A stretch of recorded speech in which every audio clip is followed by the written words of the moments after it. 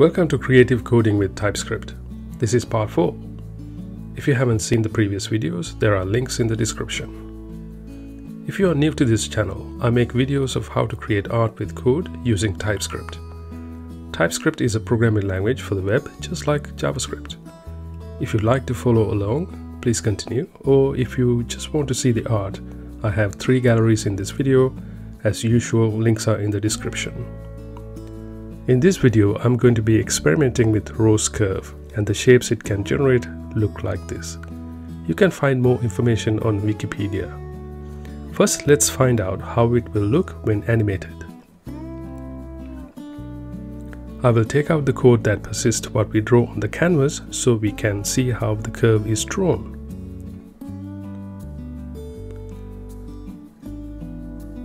I have set the x and y already with the rose curve formula.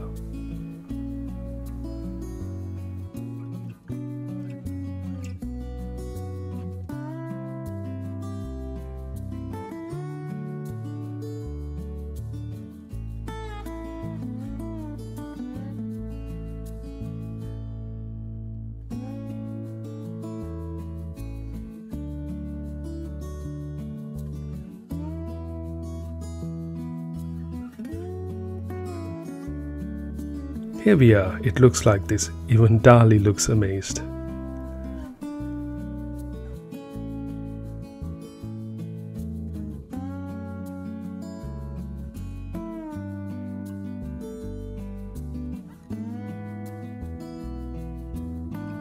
Let's see how we can make use of this rose curve in our drawing. Okay, I'm going to put the code back to what it was before.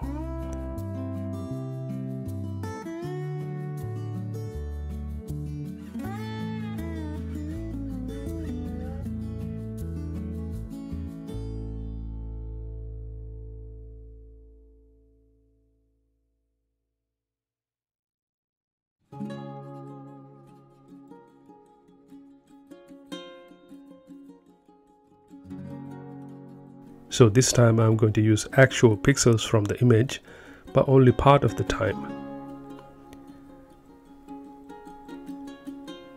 Here are the functions to extract pixel value and convert it to a JavaScript color.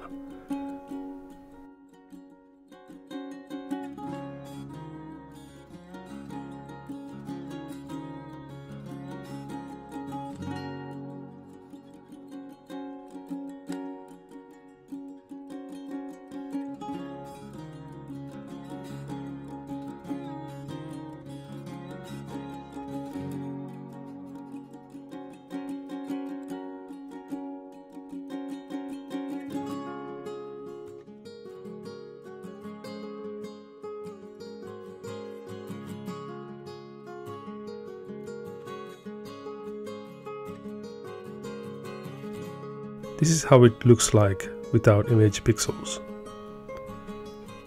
And now we turn on image pixel drawing.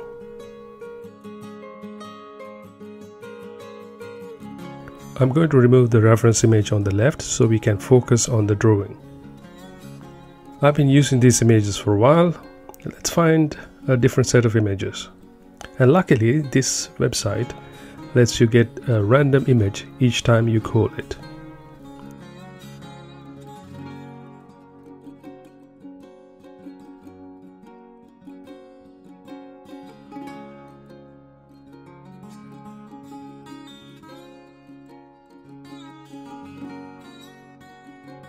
Okay, great, it works well.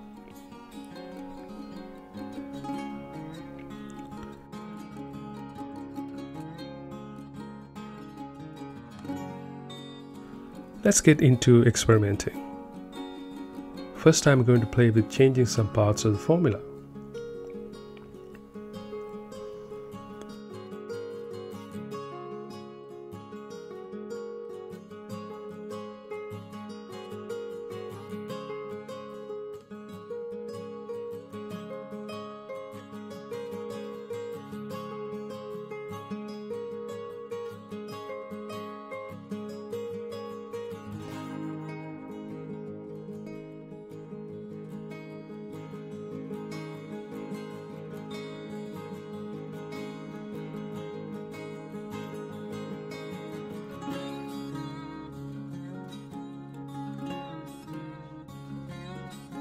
these drawings look too pure. I want them to look more like an art than photo. By changing this value, we can set how abstract the drawing would be. Creative coding is about experimenting, and some of the experiments work out to give interesting results. Some don't. So here I'm showing these 3 experiments that worked out reasonably well.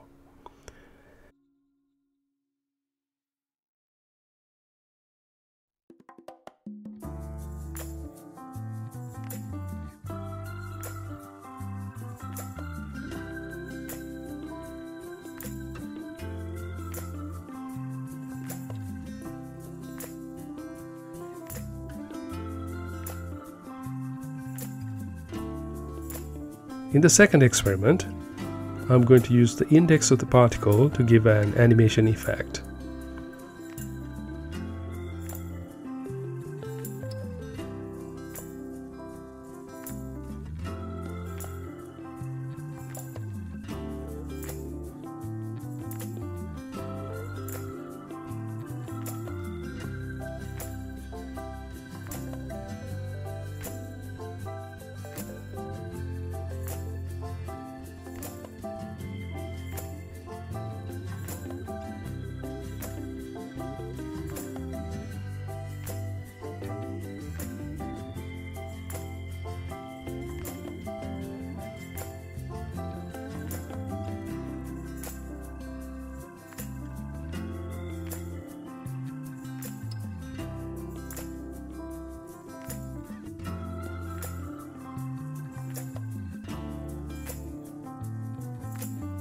So with what we have so far, here's a look at some of the interesting images it generated.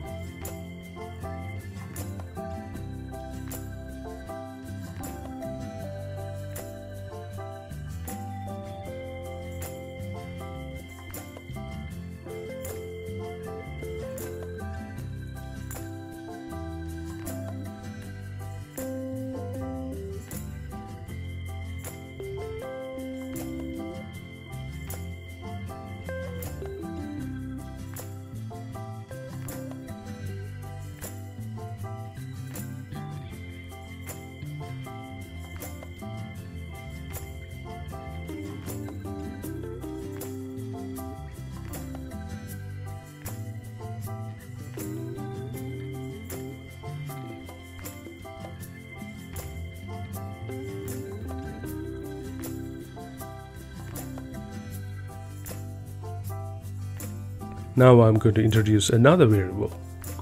Here I'm storing the previous x and y values of the particle and later use them to influence its current position.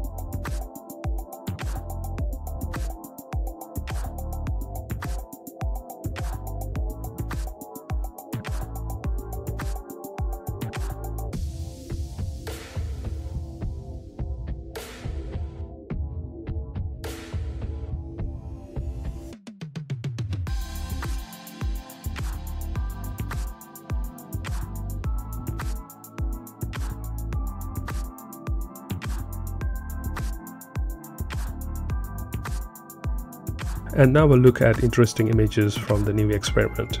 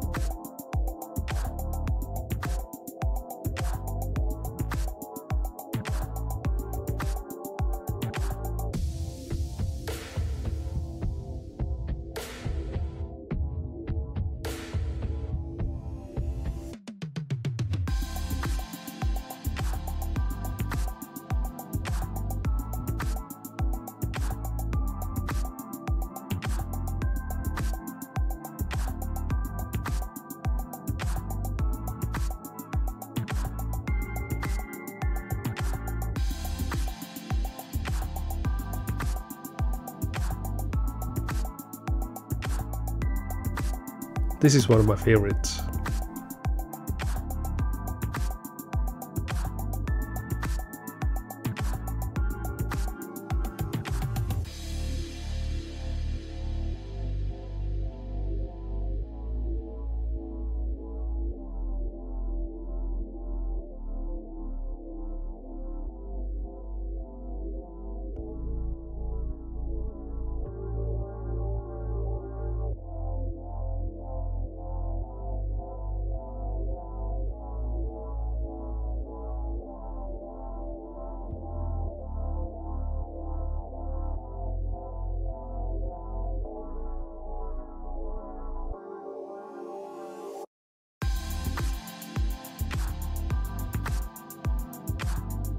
Okay, one last experiment.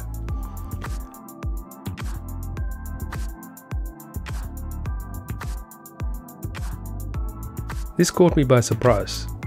It adds a texture to the drawing, more like drawing on cardboard.